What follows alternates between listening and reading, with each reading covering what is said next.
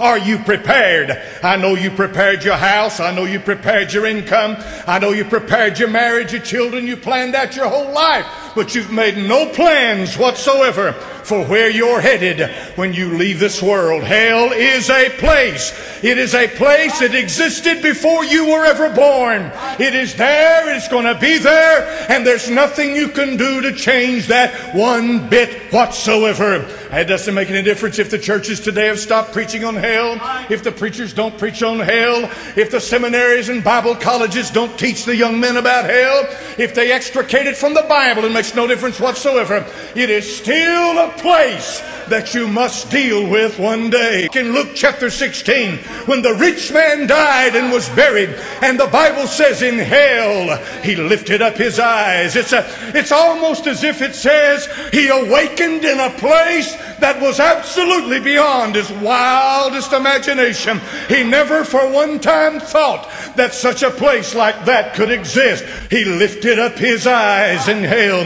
He became aware of his presence. He knew where he was. And from that moment on, there's not a thing he could do to change his circumstance and his situation. And when he'd opened the fourth seal, I heard the voice of the fourth beast say, Come and see.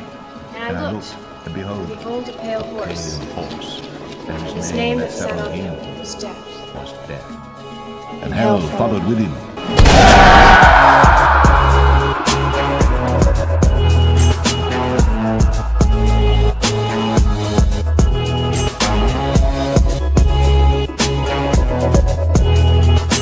He lifted up his eyes and held.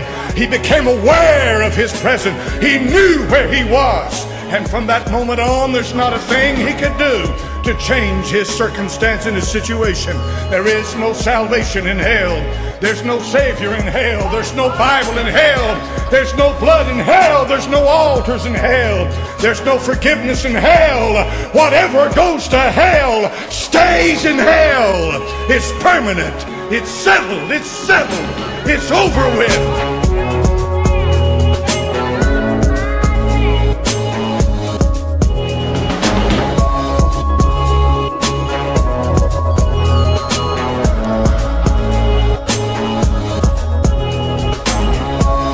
What you've done in this life is what determines where you go. When you die without God, you go to hell. Hell is a place, therefore, that awaits you at the end of your life. It's waiting. It's a place that, my friend, has plenty of patience. It doesn't matter if you live 150 years.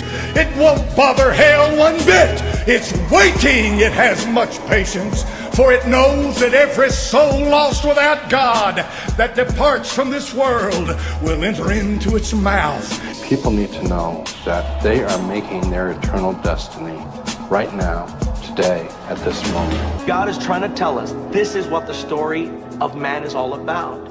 Is the devil is coming to test us and tempt us and try to get us to curse God. God wants people to follow him by choice. He doesn't want robots. He wants us to choose to place our faith in him, to choose to live in obedience to him. And perhaps the devil gives that opportunity for us to make those very hard choices. And if thine eye offend thee, pluck it out. It is better for thee to enter into the kingdom of God with one eye, than having two eyes to be cast into hellfire, where their worm does not die and the fire is not quenched. Jesus talked about hell more than he talked about heaven. And I think implied in there is an urgency to warn people that unless you do something about it, you will be going to hell. It communicated a thought, the worst possible place, the most painful, a fire that never goes out. It's a terrible place. Although the Bible makes relatively few overt references to hell, its graphic nature is forever emblazoned in several passages. They will throw them into the fiery furnace, where there will be weeping and gnashing of teeth.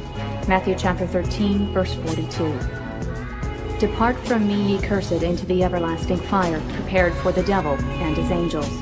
Matthew chapter 25, verse 41. He will punish those who do not know God and do not obey the gospel of our Lord Jesus. They will be punished with everlasting destruction and shut out from the presence of the Lord and from the majesty of his power. 2 Thessalonians chapter 1, verses 8 and 9. He knows he can never be restored to his former greatness. He knows he can never hurt God. But it's like a human being. If you've got a big, strong, beefy neighbor, you might not want to take him on, but when he's not looking, you might kick his dog. When he goes after human souls, he's doing it to try to get even with God. The apocalyptic story about the end of the world and final judgment. And the devil who deceived them was thrown into the lake of burning sulfur, where the beast and the false prophet had been thrown. They will be tormented day and night, forever and ever. Revelation chapter 20, verse 10.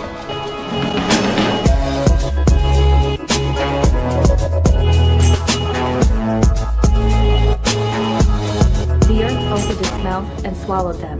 They went down alive into the grave. The earth closed over them. Numbers chapter 16, verses 32 and 33. The devil both watches over hell and entices us to join him there. The quickest path to hell is doing Satan's bidding here on earth. The devil's presence and the devil's temptation give me a choice to do right or to do wrong. A choice to give into the temptation or to resist it and be obedient to God's word. Lucifer, the light bearer, is one of God's most beautiful and beatific angels. But his hubris drives Lucifer to challenge God. And the Bible says that Lucifer decided in his heart he wanted to be like God. In fact, he wanted to be God, and he wanted to ascend to the throne. Lucifer and his warrior angels engaged the army of God, led by the archangel Michael. The great dragon was hurled down, that ancient serpent called the devil, or Satan, who leads the whole world astray. He was hurled to the earth, and his angels with him. Revelation chapter 12, verse 9. There was a battle, there was a fight, there was an argument, there was a reckoning. And God said, you can't be up here anymore. I cannot use you as I'll use others. And banished him to earth.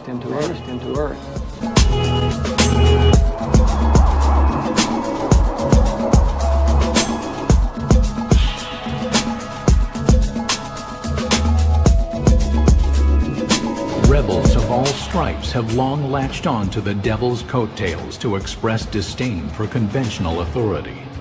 Celebrating the devil is a startling way to oppose all that society holds sacred, a fact that some in rock and roll have exploited. What better way to define itself as being rebellious in a Christian society than to start glorifying hellacious imagery and having bands who took on the persona of demons and devils and who sort of laughed at the idea that hell is a bad place. Legal cases involving the devil were rarely seen in American courts. But suddenly, with the satanic ritual craze of the 1980s and 90s, he was back. Hundreds of parents and daycare workers in Britain and the United States were accused of abusing thousands of children in bizarre witches' sabbaths. If you read the first account in the Gospel of Mark of an exorcism, is when Jesus is in a synagogue, a demonized person, all of a sudden lifts up his voice and says, "Aha! We know who you are, the Holy Son of God. Have you come to torture us before our time?" And so this man is screaming, but it's not the man, it's the demon. And then Jesus tells the demon to shut up and come out, and the man is set free. We believe there are millions, perhaps even billions of fallen angels that are working underneath Satan's control. So with so many of them, we do believe we have to be on guard. To deny hell is to deny God. He said it in the Bible. To deny Jesus, the one who I follow. To deny Scripture. Wide is the gate and broad is the road that leads to destruction, and many may enter through it. But small is the gate and narrow the road that leads to life, and only a few will find it. Matthew chapter 7, verses 13 and 14. Let the wicked forsake his way, and the evil man his thoughts. Let him turn to the Lord, and he will have mercy on him, and to our God, for he will freely pardon. Isaiah chapter 55, verse 7.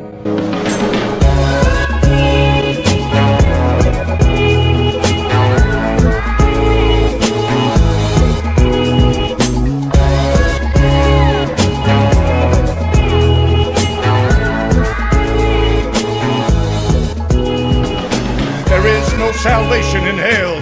There's no Savior in hell. There's no Bible in hell. There's no blood in hell. There's no altars in hell. There's no forgiveness in hell. Whatever goes to hell stays in hell. It's permanent. It's settled. It's settled. It's over with. That's why Jesus came 2,000 years ago. That's why He died at the cross at Calvary. He didn't die to make you rich. He didn't die because of who you are. He didn't die to create this hellhole you know about. He died to keep you out of hell. That's why He went to the cross. That's why it's so horrible. That's why it took the precious blood of the Lord Jesus Christ. That's why the Bible said God made Him to be sin for us who knew no sin. That's why Calvary was so horrendous, because He would keep you out of hell. There's only one name on the face of this earth that can keep you out of hell. It's not Baptist. It's not Methodist. It's not Presbyterian. It's not Catholic. It's not Jew. There's just one name that can keep you out of hell, and it's the name of Jesus. Folks use that name day in and day out. They use the word hell day in and day out. They become desensitized to it. It has no meaning anymore. It has no punch to it. It doesn't grab the soul and the spirit. And that, my friend, was born in hell itself. Satan created that. You become so familiar with the word that it's just part of the average language of people who walk to and fro on the street. But hell is still existing. Nothing has stopped it. It burns to the lowest hell. That Bible says in Hebrews chapter number 12 and verse 29, our God is a consuming fire. There's holiness about God. If you could go into the presence of God unsaved, He would literally annihilate you. You'd rather be in hell in a heartbeat than to come before a holy God. Thrice holy, holy, holy, holy. Dare walk into the presence of God without the blood covering your soul. You'd scream for hell. You'd beg for hell. You'd cry for hell. And yet I firmly believe hell burns because of the holiness of God. That's what hell is about. It's about a place that you go to without God. Somebody said hell is separation from God. Who told you that? Where's that in the Bible? Find it from Genesis through Revelation. Well, I heard the greatest evangelist say that. Didn't make any difference what he said. What does the Bible say? He'll be dead and gone, and another generation will come on. Then another generation will come on. Then another generation will come on.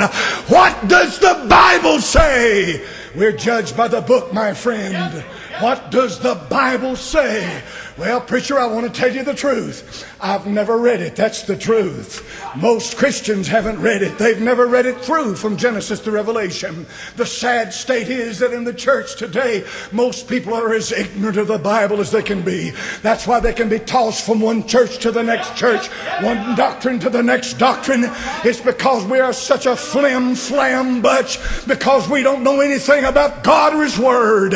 It's a sad commentary, but the Bible has not changed. Hell is real. I'm not going there. Jesus Christ said in Matthew chapter number 5, hellfire. Oh, if I thought for a moment I was going to hell, I don't think I could sleep tonight. If I thought for a moment that I may die, my body may cease today, my heart may beat its last.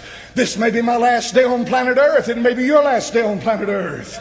You may be totally, completely, physically healthy right now, but something takes your life away. You could die before the sun goes down. Your body be lying dead in the morgue down here somewhere, and they'll be having your funeral a couple of days from now. Where will you be? Where will you be? Where will you be? Well, preacher, I just don't believe all that. Oh, you don't, do you? Well, what do you base it on, dear friend? What do you base the fact that you don't believe in hell? What do you base it on? Well, I just don't believe God's like that. What do you know about God? What God you talking about? You ever bothered to read His Word? You ever bothered to read the Word of the God that you say you know about? What did He say in His Word? He said, my spirit shall not always strive with man. He brought a flood upon this earth one time. Thousands of years ago, the layers upon planet Earth proved that flood was universal. From one end of the globe to the other, water covered this earth. Water was all over the planet. You find it everywhere if you want to look. It's there. He destroyed at one time with water, never to do it again, but next time He's coming with fire. The Lord Jesus Christ said the elements are going to melt with fervent heat. Where's that at in the Bible? It's in the Bible, friend. Read the Bible, you'll find out that God's not too happy with what's going on around us. We live in a generation that's literally brainwashed. I've never seen anything like it in my life. This generation will embrace anything. They'll believe anything, embrace anything. This is the most relativistic bunch that ever lived on the face of the earth. And they marvel at how they're in your face with it. In your face constantly. And it's gotten to the point where everybody's desensitized. Nobody's convicted of anything anymore. Murderers day in and day out. Murderers in this town right now would blow your brains out for enough money for a fix at crack cocaine. It's never crossed their murdering mind that they're going to burn in hell. They've never thought the fact that they're going to burn one day in hell. We've gotten to the point now where it's just simply passé. It doesn't matter anymore. There's no meaning to anything. Whatever you feel good about doing, do it. Here's the situation. I see it today and I know how, my goodness, Satan is so smart. Satan has brainwashed a whole nation. He's brainwashed them to the point to where sin's no longer sin, death is no longer death, human life has no value. And boy, do they walk to the streets today. We've got them locked up in our jails right now, perpetrating some of the worst crimes in history of this nation. Right here in Knoxville, Tennessee. And the families have been going through hell now and will be going through hell. They keep postponing the dates of the trials time and time again. Some of the worst murdering that ever happened. If those men had thought that one day they're going to die and drop off into hell and burn forever, it might have caused them to take note. And without Jesus Christ, they will drop off into hell and they will burn forever. Hell is full of murderers. One man was just recently sentenced to 40 years in Knoxville, Tennessee, 40 years for raping 4 women on Chapman Highway at knife point. Raping them, and he's just 26 or 27 years old himself. There's no fear among anybody today to take a woman and rape her. Put her at knife point and just rape her. He'll go to hell without Jesus Christ. You didn't hear about that in the news. You don't read in the papers because they don't scare you to death. You live in an insane society, for there is no fear of God in their eyes. Nobody fears God anymore. Hell is not full. Hell is full of multimillionaires and multi-billionaires. There are old men in this world in their 80s and their 90s that are so rich they could buy and sell Knoxville, Tennessee. My friend, they're going to die and go to hell. There are politicians running this world right now that one day they'll step down from the kings and the queens and the presidents and the parliamentarians and they'll go to hell one day. Hell is full of kings. Hell is full of queens. Some of the biggest and greatest that's ever lived among men are in hell right now. Hell knows no identity. It is no respecter of persons. The young and the old go to hell. The rich and the poor go to hell. The black and the white and the red and the yellow go to hell. Hell knows no distinctions. Baptists go to hell. Methodists go to hell. Presbyterians go to hell. Catholics go to hell. Episcopalians go to hell. Russians go to hell, Jews go to hell, Americans go to hell, Englishmen go to hell, Portuguese go to hell, Africans go to hell. Without Jesus Christ, there is no way out of hell. There is hell, preacher. Hell is a place at the end of your life. That's where it is. That's at the end of your life.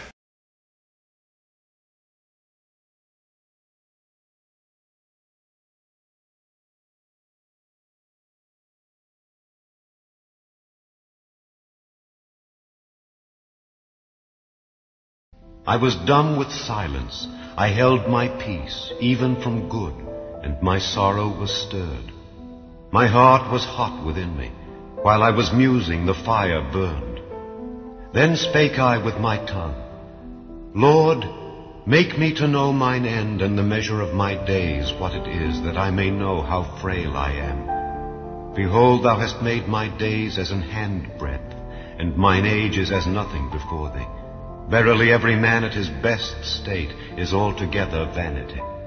Surely every man walketh in a vain show. Surely they are disquieted in vain. He heapeth up riches, and knoweth not who shall gather them. My days are swifter than a weaver's shuttle, and are spent without hope.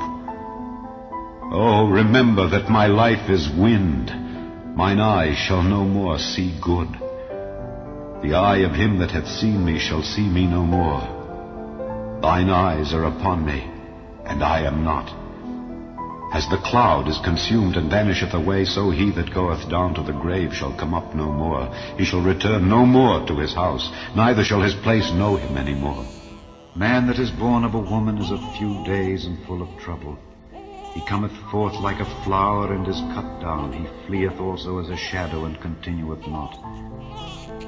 For we are but of yesterday and know nothing, because our days upon earth are a shadow. For 1,000 years in thy sight are but as yesterday when it is past, and as a watch in the night.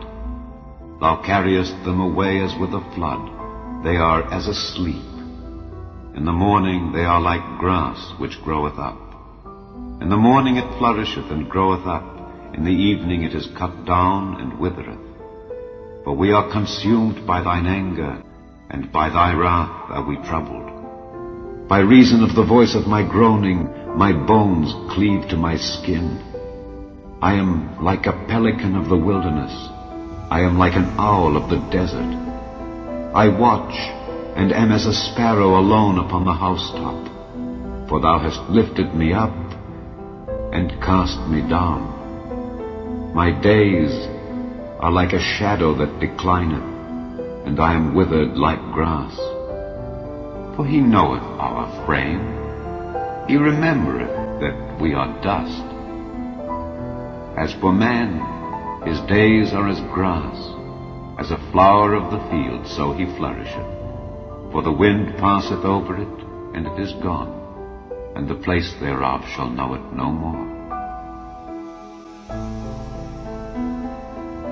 All flesh is grass, and all the goodliness thereof is as the flower of the field. The grass withereth, the flower fadeth, because the Spirit of the Lord bloweth upon it. Surely the people is grass. The grass withereth, the flower fadeth, but the word of our God shall stand forever.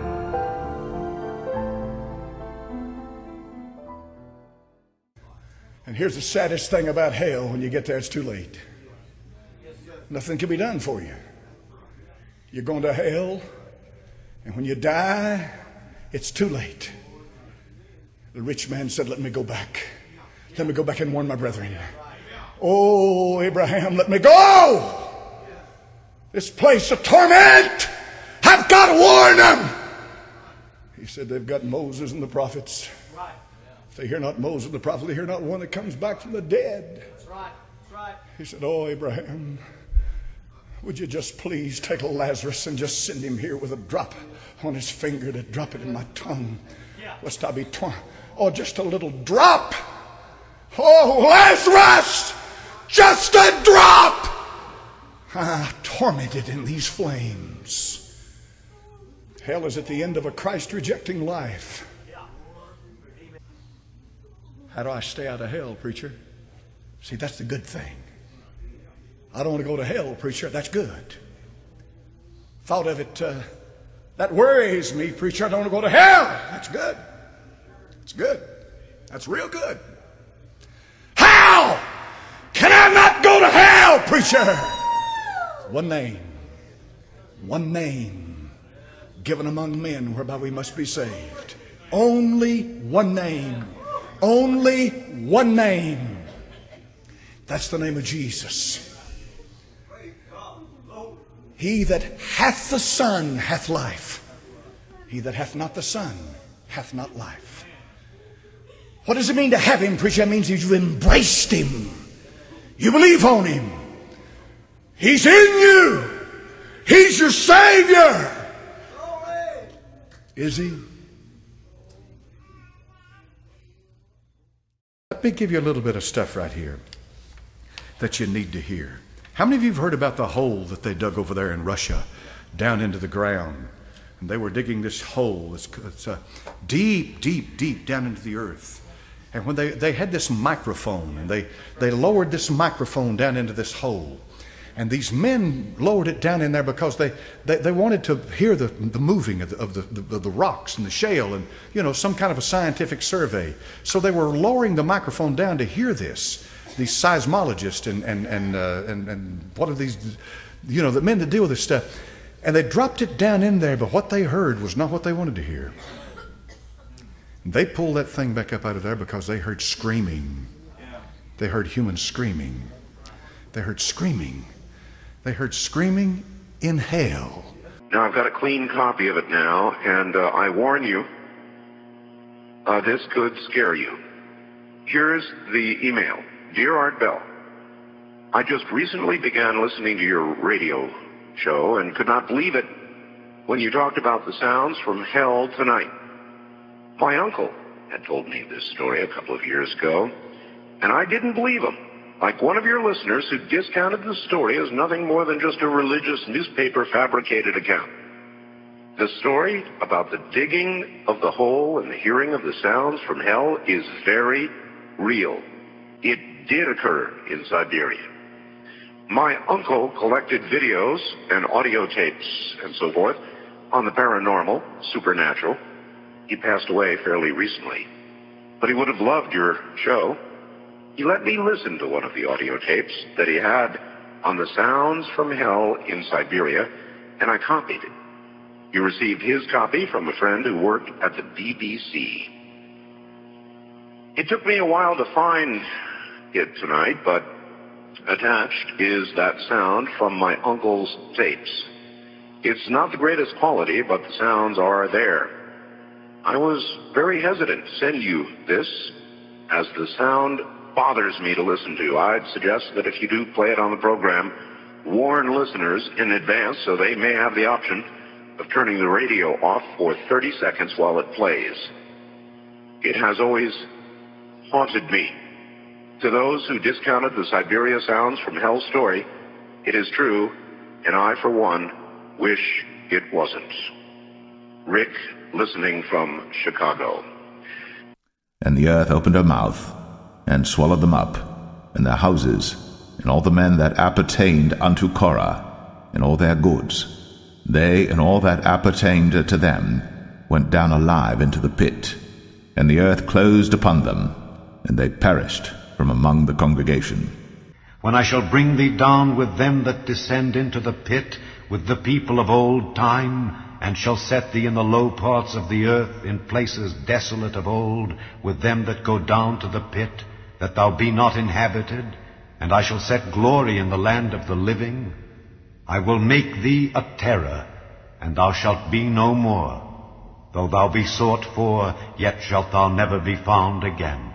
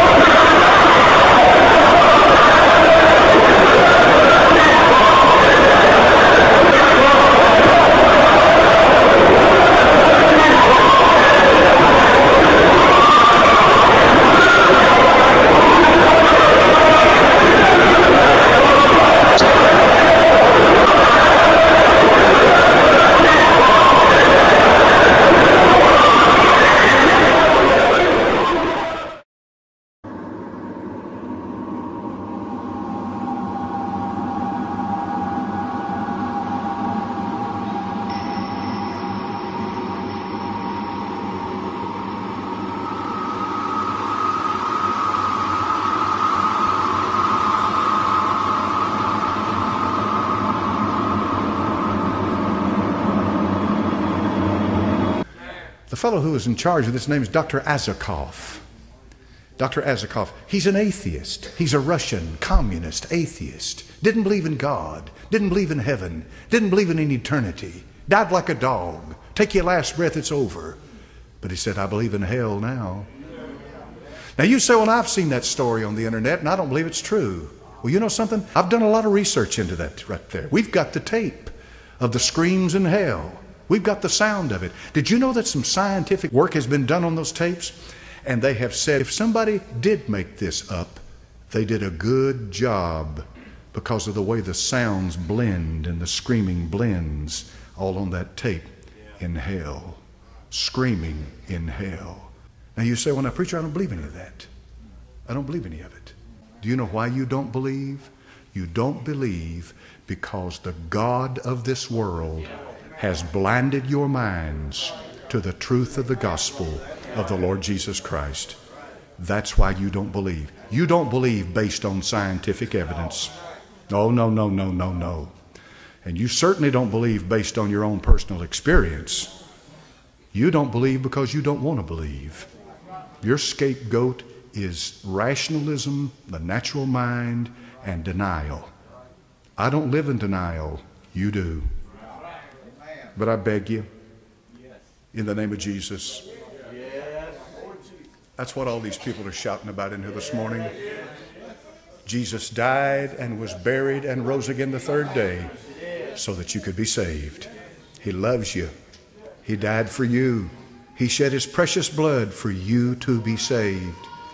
You don't have to come down to the hour of death, terrorized, full of fear, not knowing where you're going. You can come down to that moment. If we do, we may not, because the Lord may come back before that. But you can come down to that end of this physical life with full assurance and joy and say it as Paul did, I am now ready to be offered, and the time of my departure is at hand. Or you can say it as Peter did, the Lord hath showed me how that I must shortly put off this my tabernacle. Pull it off, lay it down with full victory and assurance. Why don't you do that? I beg you in the name of Jesus. I may be talking to somebody right here this morning. We'll be having your funeral this week.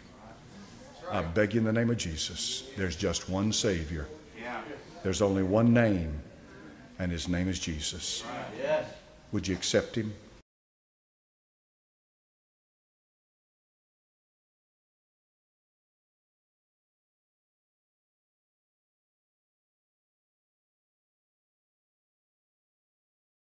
Luke chapter number 12 and verse 5. But I will forewarn you whom ye shall fear. Fear him which after he hath killed hath power to cast into hell. Have you noticed the wording? That's very important. To die doesn't put you in hell. Note carefully that death and hell are separate. They're two separate things. No man has the power to put you in hell. No being has the power to put you in hell, but he does. He said, I forewarn you whom ye shall fear. That, my friend, fear him that after you hath died hath power to put you in hell. That's what the Lord Jesus just said. He said, yea, I forewarn you. Now, my friend, take that warning, would you please? Would you please hear what the Son of God has to say? If you shut your eyes in death in this world, that's one thing. But the Bible says that he has power. He has authority. He has the ability to cast you into hellfire. I don't want to go there. I want you to understand something. You hear me well. I don't want to go there. There's no mitigating circumstances, no courts of appeal, no judges, no judgment. Once you are cast into hellfire, you're in the very presence of the Almighty, being judged by him. There is no higher court. There is no appellate court from that place. You're there, and there you'll remain. Are you sure? Are you absolutely certain? Do you know without a shadow of a doubt, if your heart stops beating in the next 30 minutes and your body dies, where you are going to go? For the Bible said, I forewarn you whom ye shall fear. Fear him once you're dead that hath power to cast you into hell. That's a fearful thing. That's the kind of warning that somebody ought to take. And here's how he finishes it. He said, yea, I say unto you, fear him.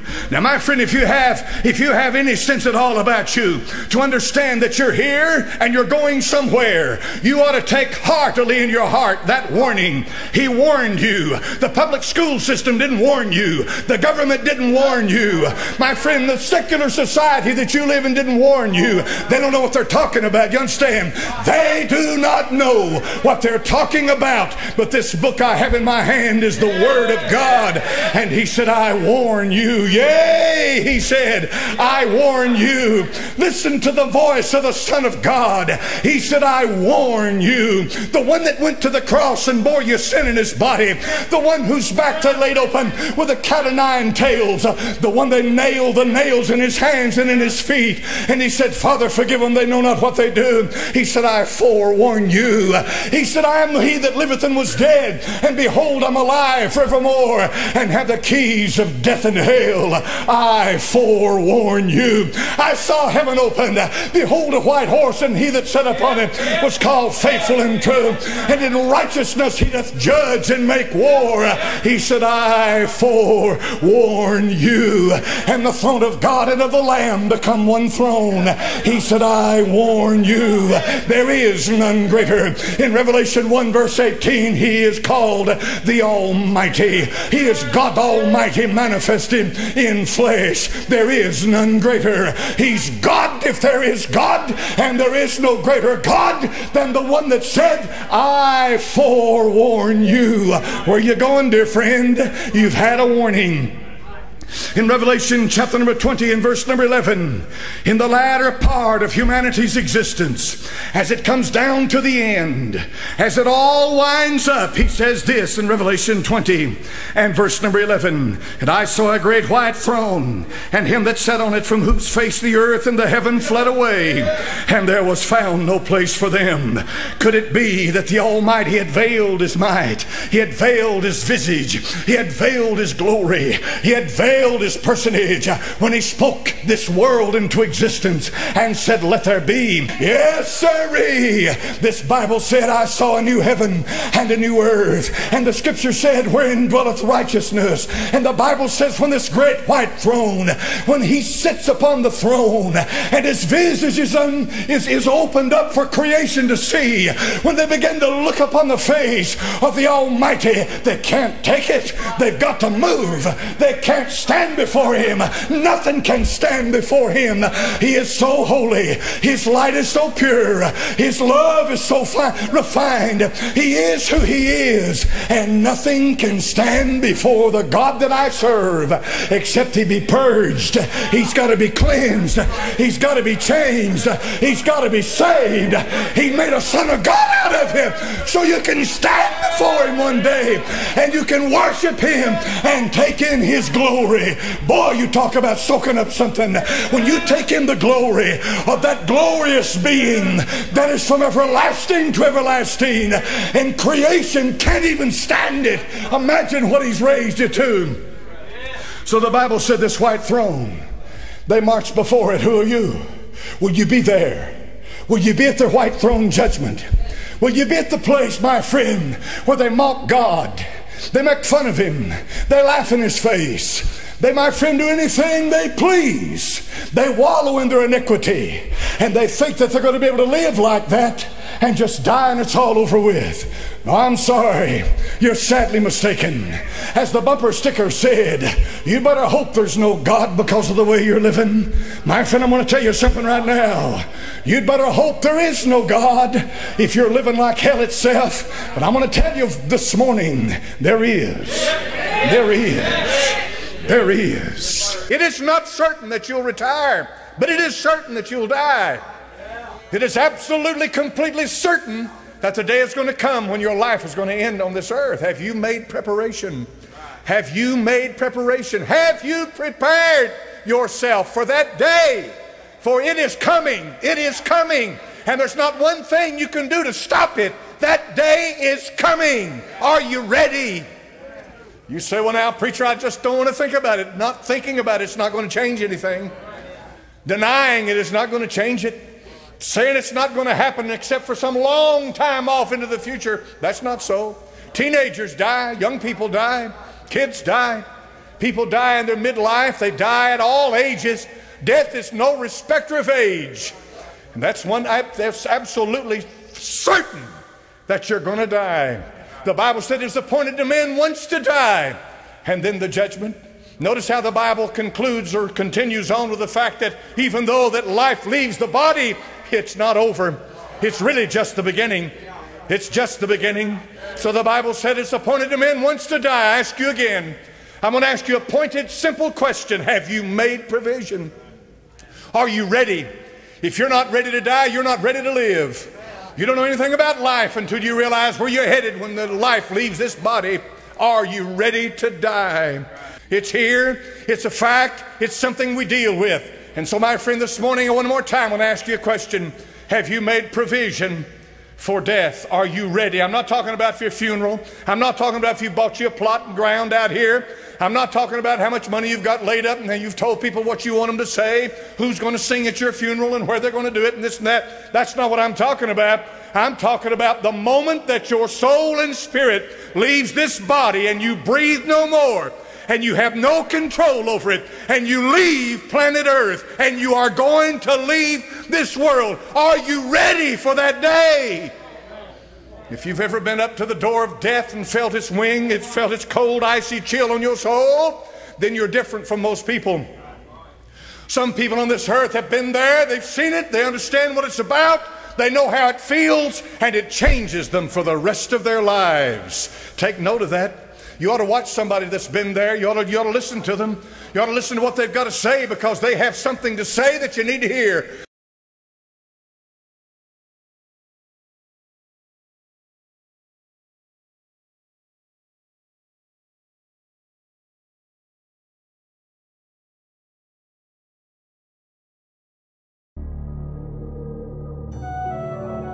In recent decades, numerous people have reported near-death experiences, a conscious perceptual experience which takes place during a near-death encounter.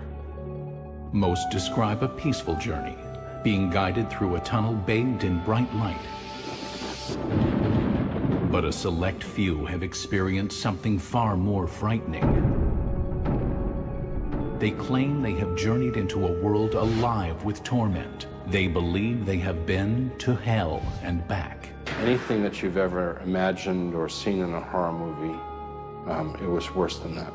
In 1985, 38-year-old Howard Storm was traveling in Europe when he suddenly collapsed with a perforated stomach. Rushed to the hospital, his condition quickly worsened. And the doctors told me that my life expectancy was about 5 hours. That night, Howard lost consciousness. As he slipped toward death, Storm believes he left his body. Mysterious voices called out to him, and he followed them into the hallway. There were a number of these people, male and female, all adults, and very difficult to see them.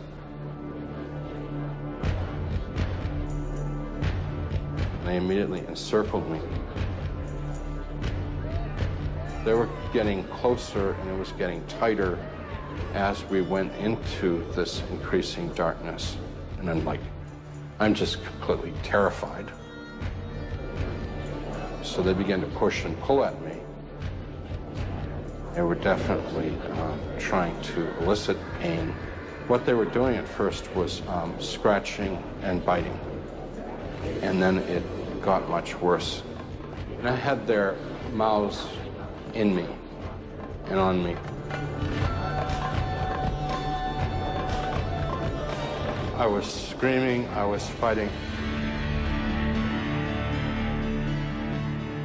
Although not a religious man, Storm says he called out prayers he had learned as a child in Sunday school. And the people who were around me couldn't bear the mention of God. And they became extremely violent and agitated. So I yelled out with everything that I had, "Jesus, please save me." And he came to me and touched me and lifted me up and made me whole and filled me with his love and embraced me. Within minutes, Howard Storm was revived, and after surgery, he recovered. But his life was forever changed by what he believes he saw. This was like the portal of hell or the entrance to hell. People need to know that they are making their eternal destiny right now, today, at this moment. I want to notice the second thing in Luke chapter number 16, verse number 23 about death. You're going somewhere. Luke chapter number 16, verse number 23. The Bible said in verse number 22, and it came to pass the beggar died and was carried by the angels to Abraham's bosom. The rich man also died and was buried. Notice the way the Bible says this now. It's clear. It delineates the difference between the death of the body and the existence of the soul. The Bible said in verse number 22, and was buried. There's the body. Verse 23, and in hell he lift up his eyes, being in torments, and seeth Abraham afar off, and Lazarus in his bosom.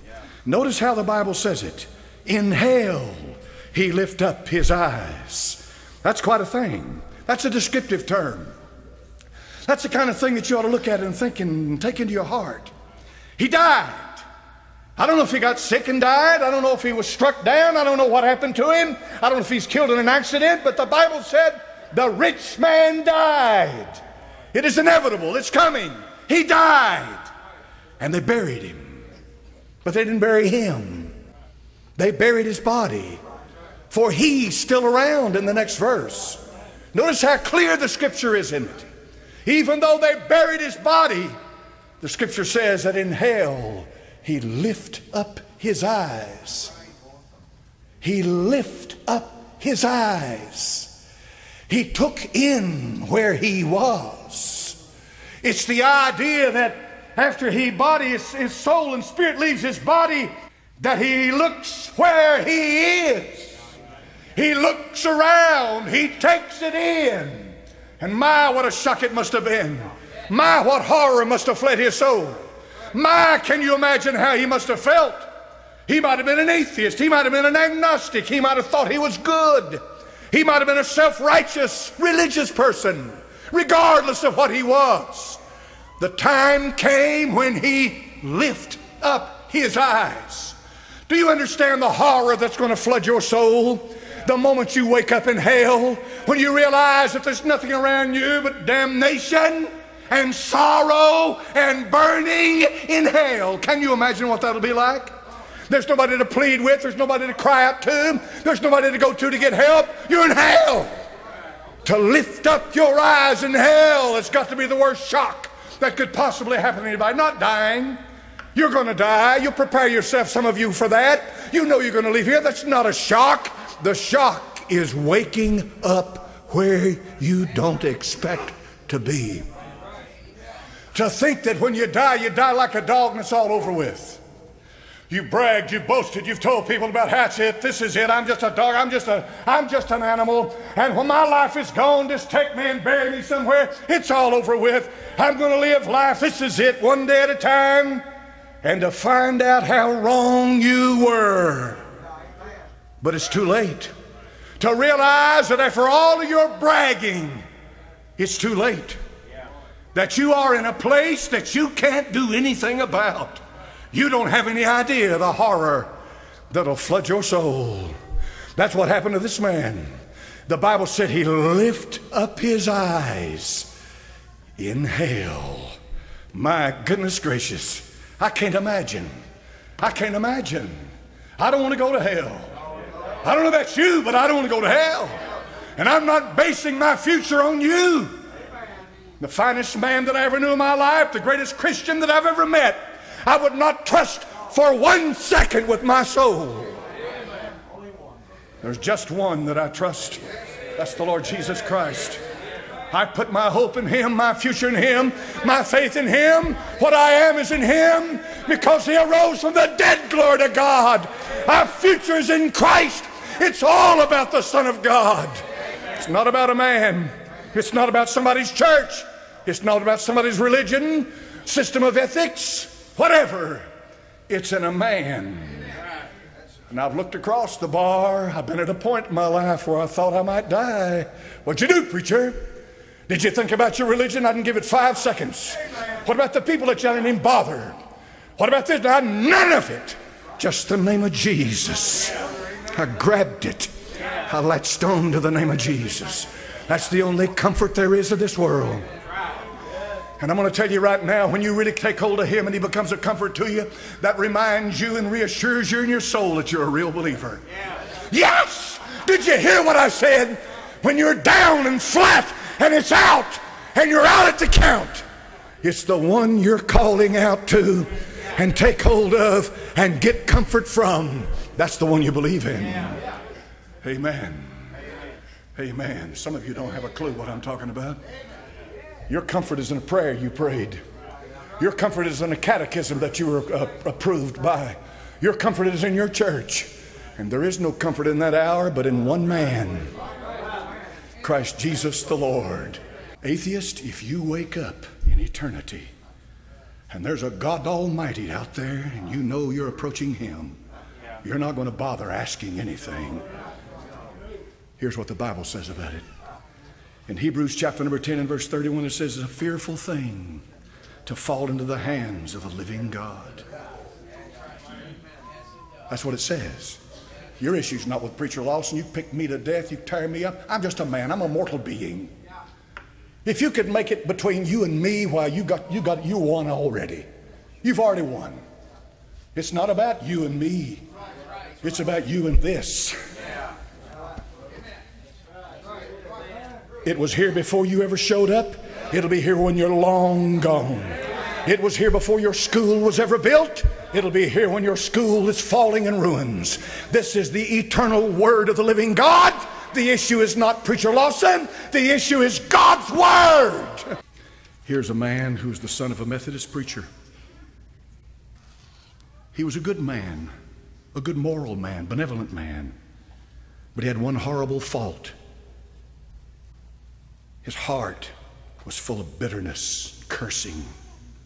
On several occasions, he went under deep conviction for salvation during revival meetings. Conviction is when you begin to quake because you hear the word of God, not here, down here. God opens you up. That bothers sinners.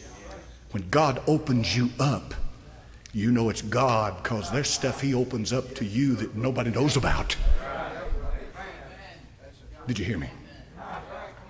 You can cover up your sin to your spouse, to your children, to your parents, to your friends. But buddy, when you go into a service and something opens you up, and I mean opens you up and says, I know everything about everything, and starts naming it, dates, times, places, that's conviction. Because He points you to Christ. He went through conviction, turned it off. A year later, another camp meeting held the same place, brought again under conviction, refused to yield. Listen to this. And 3 days later, he died suddenly. It's like J. Harold Smith when he preaches God's 3 deadlines. This man sinned away his day of grace. He was dead in 3 days. And by the way, they don't come any better than J. Harold Smith. God's 3 deadlines. Listen to this now if you don't hear anything else. I was with him in his last moments. He said he seemed to be utterly forsaken of the Lord from the beginning of his sickness. The most powerful medicines had no effect on him whatsoever. Just as the sun of a beautiful Sabbath morning rose in its splendor over the eastern hills, he died in horrible agony. Listen, all through the night previous to his death, he suffered untold physical and mental torture. He offered to physicians all his earthly possessions if they would save his life. He was stubborn till the very last, would not acknowledge his fear of death till a few moments before he died. Then suddenly, he began to look, then to stare, horribly surprised and frightened, into the vacancy before him. Then exclaimed as he beheld the King of terrors in all of his merciless wrath, "My God! My God!" Here is this unbeliever, Christ rejecter, who would say, "I'll give you anything I got, Doc, if you'll just give me a little more life." He's looking off into eternity, and he says, "My God!" His eyes bulged out of his head, popped out of its socket almost. And here's what they said. The indescribable expression of his countenance at this juncture, together with the despairing tones in which he uttered these last words, made every heart quake. His wife screamed and begged the brother to pray for him, but he was so terror-stricken he rushed out of the room. The dying man continued to stare in dreadful astonishment, his mouth wide open, his eyes protruding out of their sockets, till the last. And he fell over dead. Do you want to die like that? You say, people, the preacher, you're an alarmist. You're playing on our emotions. You're just, you're trying to hype this thing to get me emotionally involved. No, I'm trying to reach you. You're jaded. What's that mean, preacher? You've seen so many deaths, seen so much violence on television, heard so much with your ears, that it's to the point now where it takes a sledgehammer to reach inside and get by all of that and get down to where you live and talk to you. And don't worry about this soul over here. Pray for them. In a few minutes, you may be down there next to them. I prayed before I got up here this morning, Holy Ghost. I'm the messenger, Lord, but this is your service. Some of these people may hear what they're hearing for the last time on this earth. This may be their last opportunity to ever make it right with God. And so he died. My God, he cried. The God that he wouldn't believe in, the God he wouldn't trust, the God he didn't believe was there. My God, he said. And his doctor couldn't help him, his wife couldn't help him, his friends couldn't help him, nobody in the room could help him, nobody could do a thing. And he died, and he lifted up his eyes. Now folks, listen to me. Your friends can go eat with you, your friends can go play with you, your family can gather around the table, you can talk, converse, socialize, do all you want to, everybody have all the friends, this, that, and so forth and so on. But when it comes to the time of crossing over from this world into eternity, you're going to do it alone. You're going to do it alone. Are you ready for that? Let's talk about something else. It's called the cross. Jesus Christ, now listen carefully, did not die a horrible death on the cross for you to drive a new car. These godless prosperity preachers that spend all their time, godless as they can be, hear me and hear me well. There's only so much time left in this life, and you hear me well. All they talk about is money, money, money, money, money, money, money. And they don't know the God of Abraham, Isaac, and Jacob, and the cross, and salvation, and redemption, and the new birth. They know nothing about it. Where are they going, preacher? They're going to hell. They're going to hell, and they'll drag you down with them. I don't care if they're Pentecostal, Baptist, Lutheran, Episcopal. I don't care what they are. If all that preacher that you listen to talks about is money, what did Christ die for? They had money before he ever died. Long before he died. What did he die for then, preacher? He suffered the horror of the cross to keep you out of the horror of hell. The cross was horrible, horrible, horrible suffering. Unbelievable suffering. The reason it's so horrible is because hell is horrible. He died to keep you out of hell. Are you the Messiah, the Son of God? For God so loved the world.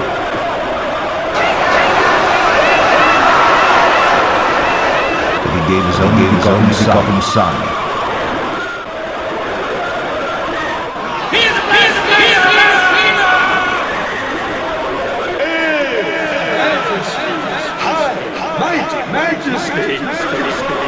And what is the truth?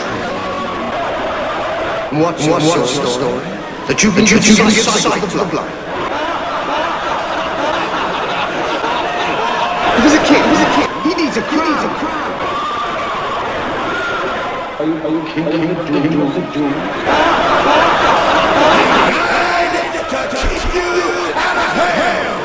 What have you got to say for yourself now?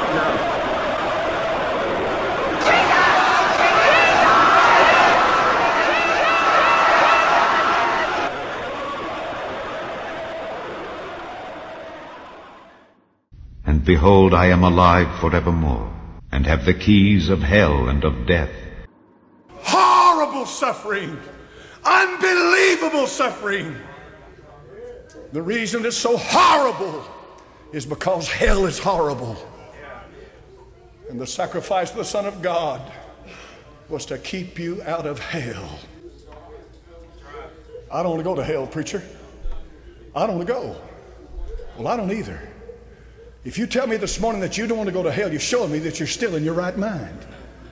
That you haven't been brainwashed and duped to the point now where you bought into this lie where everybody's good and everybody's the same and everybody's going to go to heaven. No, they're not. No, they're not. Well, how do I stay out of hell, preacher? There's only one that can keep you out of hell.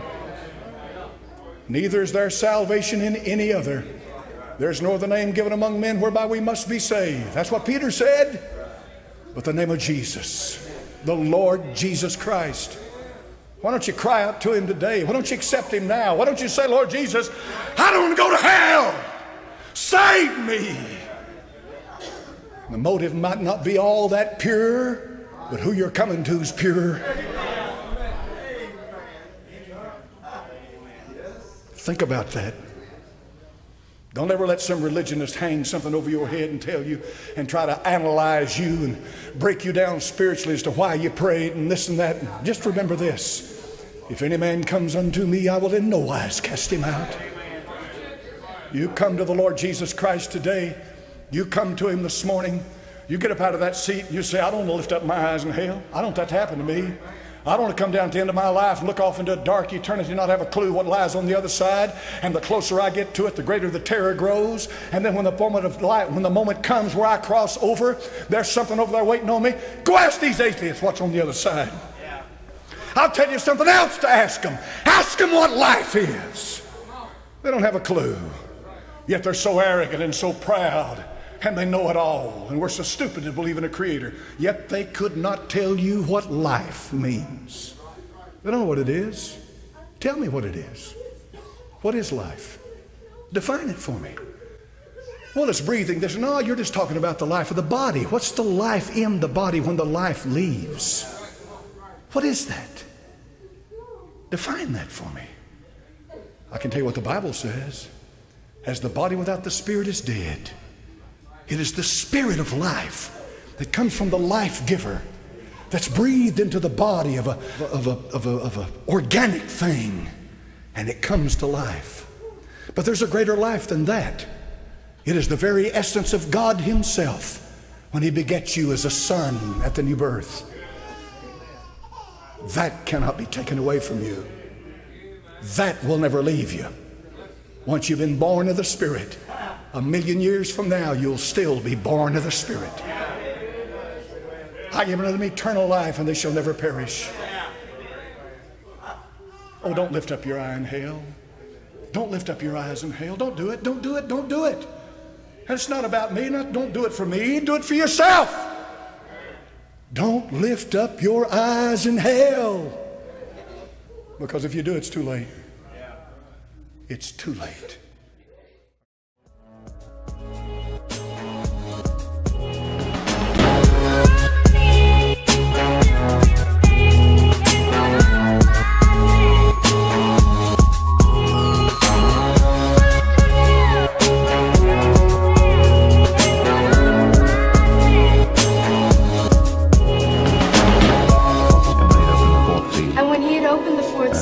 I heard the voice of the fourth beast say, Come and see. And I looked, and behold a pale horse. And his name that sat on him was Death. And hell followed with him.